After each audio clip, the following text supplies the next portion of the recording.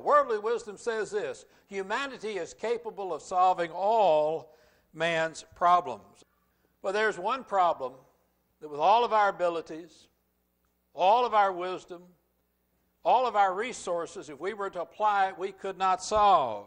And that is this fact that all people will die. And the Bible says after this, we face God's judgment.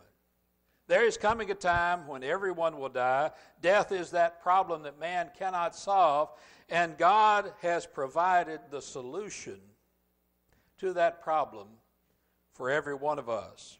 Christ is God's answer to the wisdom and power of the world, and the resurrection proves that fact.